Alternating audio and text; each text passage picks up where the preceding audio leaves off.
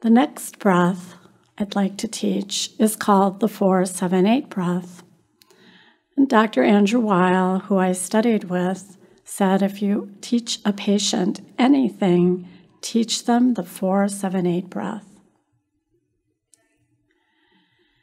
This breath should be done seated or lying down.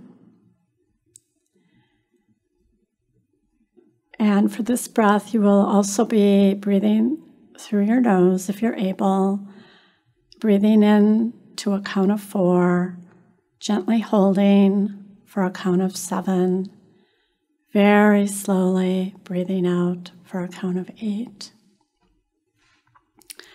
So again, your body should be comfortable, feet not tangled and flat, and hands resting comfortably.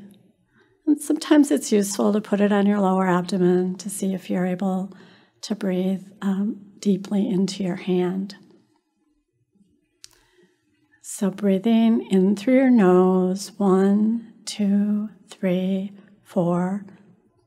Gently holding, 1, 2, 3, 4, 5, 6, 7. Very slowly breathing out, 1, 2, 3, 4, 5, 6, 7, 8. The numbers do not have to be exact. If you need to breathe out sooner than 7, that is also totally fine. And if you don't quite reach 8 when you're breathing out, that's also fine. Use those numbers as guides, but do what feels the most comfortable for you. So let's do 2 more. So breathing in to your own count of 4.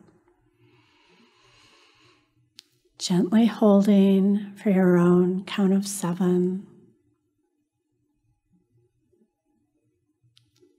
Very slowly breathing out to your own count of 8. 1 more. Breathing in for 4. Gently holding for 7 or about 7.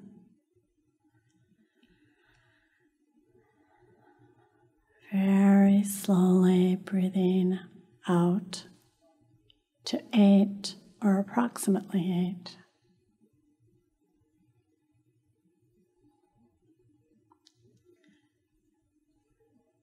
So this breath is a very powerful calming breath.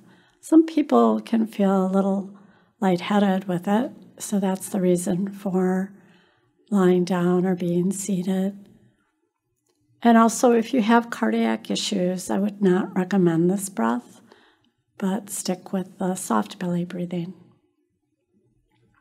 There are many different types of breathing that can be relaxing or energizing. And these you could learn if you wanted to explore this with a yoga teacher who teaches this form of breathing.